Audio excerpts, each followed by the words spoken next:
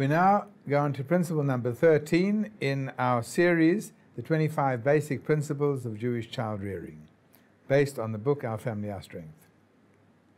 King Solomon, the wisest of men, instructs and guides parents, educators, to steer the child al pi darko, chanoch lana'ar al pi darko, educate in accordance with his own way. What is the depth of understanding of this profound statement of King Solomon?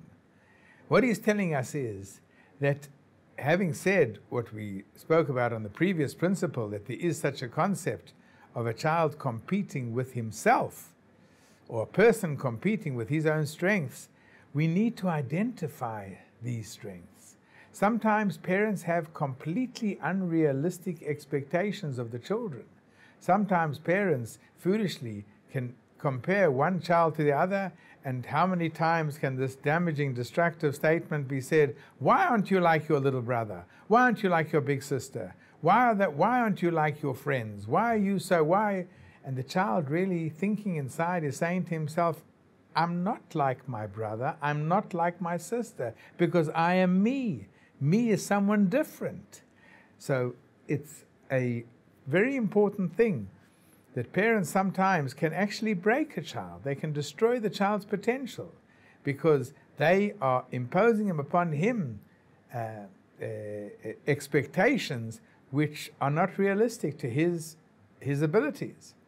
And therefore, what is the challenge of parenting? The challenge of parenting isn't looking around and seeing what everybody else has and I want mine to be that way. The challenge of parenting is to look deeply and get a deep understanding of one's child, of your child, and try and understand wherein lie his strengths. Try and define these strengths. And then when you identify a strength, cultivate it, build it, nurture it, let him become special in some particular area. And that will be his speciality, be it in certain talents. Sometimes there were kids who, it's well-known, children who are having great difficulty in certain areas of their endeavors, if it's in schoolwork or socially, suddenly find the most fantastic outlet in music, in art, in sport, wherever it may be. So it's important.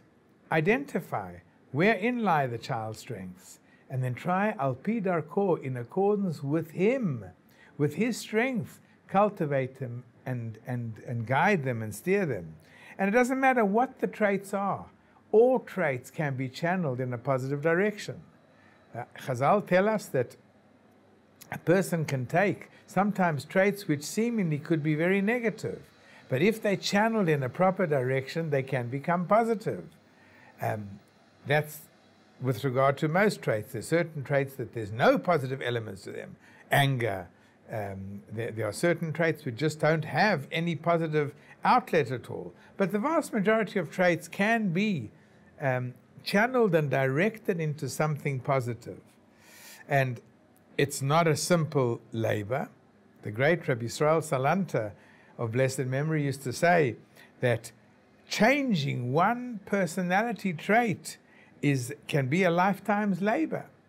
It's not easy to change. We mustn't look at our children and think, how am I going to change him? We must look at our children and think, how can I take and understand what strengths of character he has and hone them and cultivate these strengths and channel them in a positive direction. So the child may have a certain aggression. Aggression too can be channeled into something positive. It can become aggressive in his study. So identify the traits, help the child identify his traits, build up his self-image. Yes, you've got a fantastic aptitude to do certain things. Let's cultivate them. Let's grow them. You become an expert in that field, and that will give the person a tremendous sense of self-worth, and his self-image will grow, and he'll function better on all fronts. So the challenge of parents is to educate him in accordance with his own way, not the way of others, not to be like others, to be like me.